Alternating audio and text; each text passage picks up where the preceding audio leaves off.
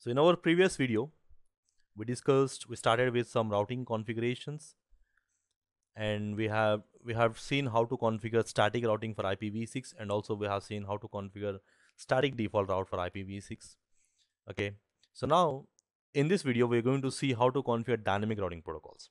Okay, so dynamic routing protocols like RIP, EHRP, OSPF. Okay, so now the concept of dynamic routing protocols again remains the same theoretically, no changes. Only the thing changes here is the way we configure the commands.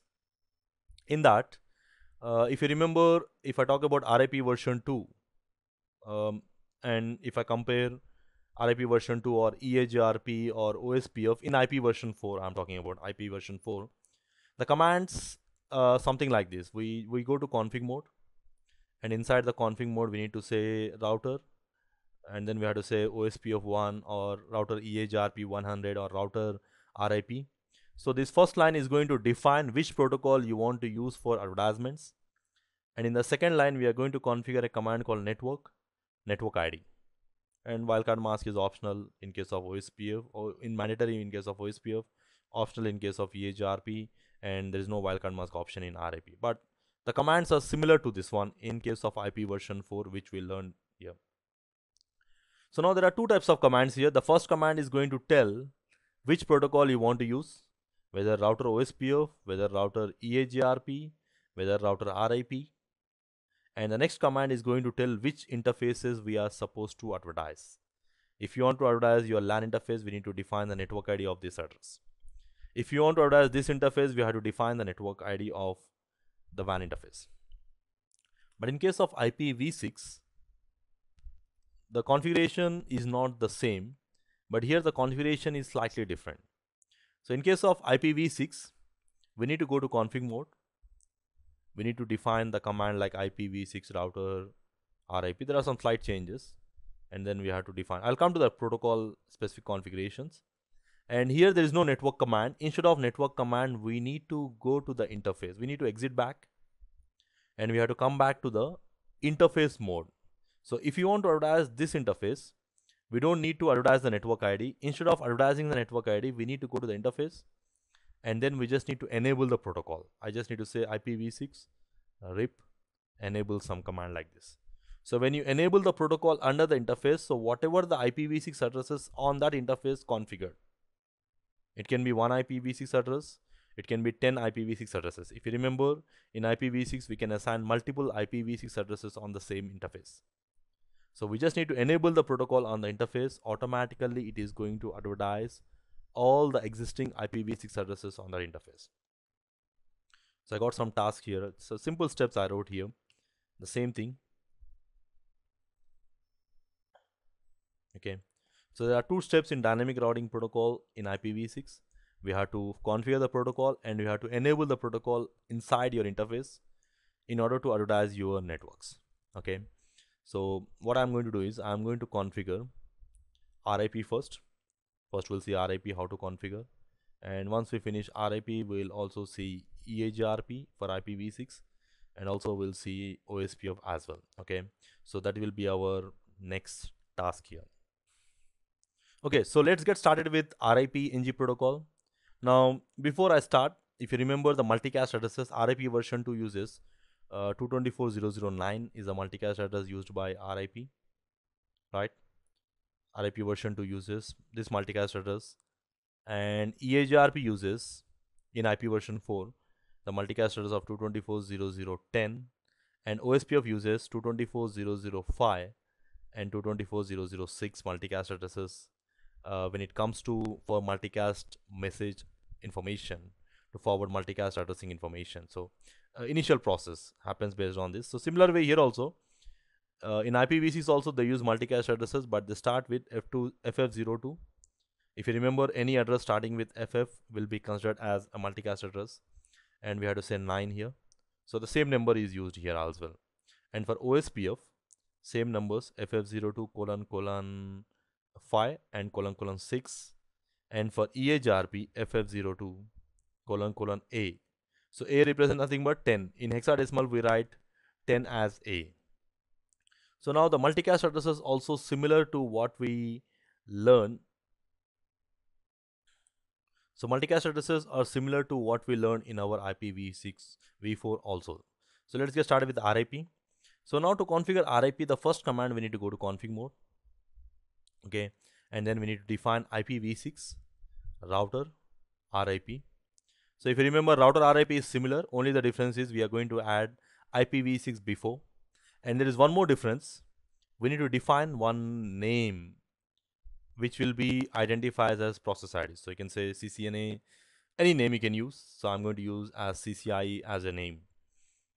So we call this name is similar to your process ID.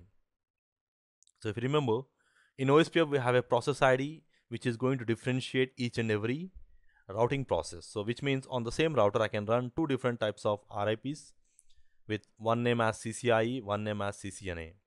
Now these two routings, even though they are running on different interfaces, this routing will not interfere with this routing. So on the same router we are running multiple routing instances similar to OSPF process IDs. So only difference is in OSPF the process ID we define in the form of numbers, ranges from 1 to 65,535, but here we need to define a specific name or number also you can use. It can be any word in simple. But there is one more condition here. This name, whatever we are using, it must be same on both the routers. Which means if you are using CCIE as a process ID name here also you have to use CCIE only.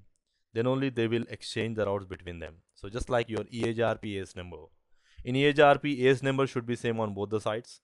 Then only they will exchange the routes. So these are the things we need to keep in mind whenever we are going to configure RIPng. So this name represents a process ID and it must be same on both the sides, mandatory. And the next thing, you can exit back.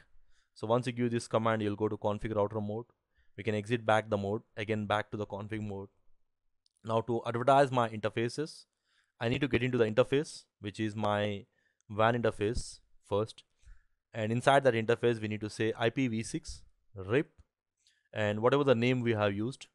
CCIE I'm using here. So enable command. So this command is going to enable RIPng protocol inside the interface S1/0. And these two names must be same, whatever we used over there. And similar way, I can go to the other interface which I want to advertise, F0/0.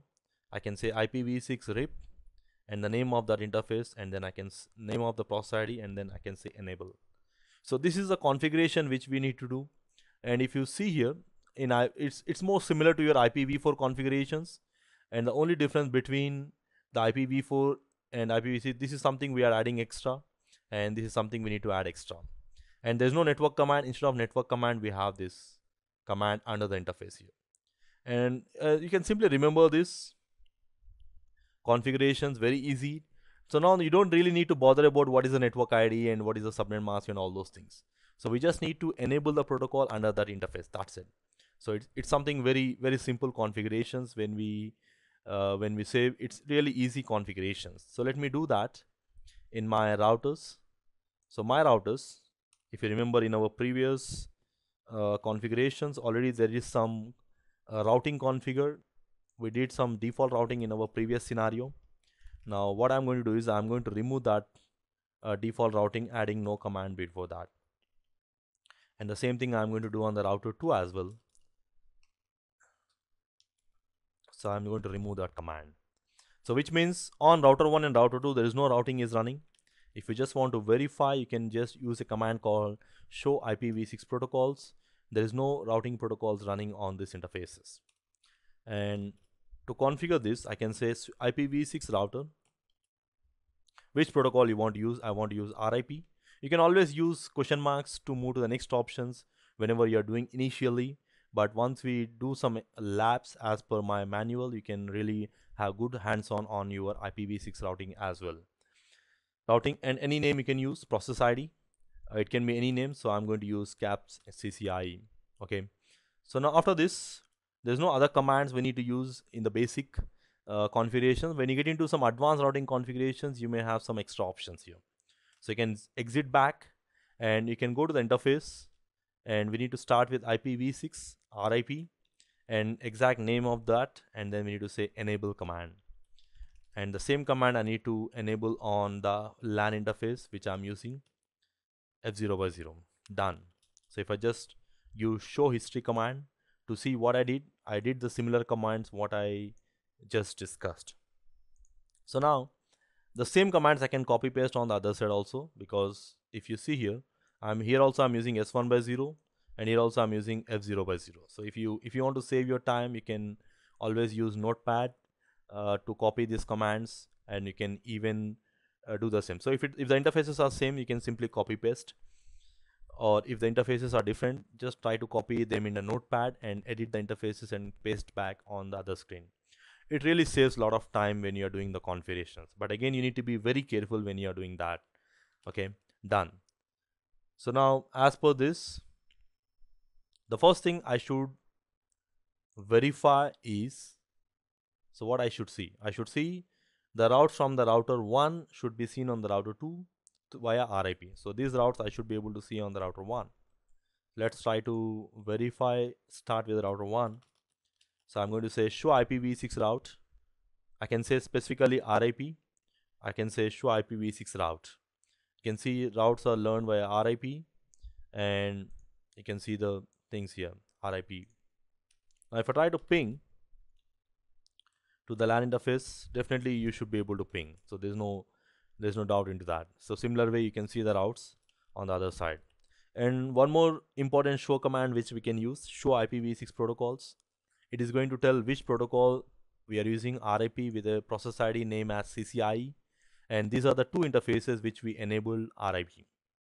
And if you want to remove this RIP, now you can just simply say no IPv6 router RIP CCIE. That's it. So we just need to add only no command before your routing here. So now when you add no command here, automatically it is going to remove these configurations from the interfaces. So you don't need to go to each and every interface to remove, just you need to add no before the routing configuration. Let's do the same thing on the router 2 as well. Why? Because we are getting into the next router configuration, that is we'll see OSPF next. Okay, so I'll say no IPv6 router RIP CCIE. Done. So now if I verify show IPv6 protocols, there is no RIP running on my routers. Okay,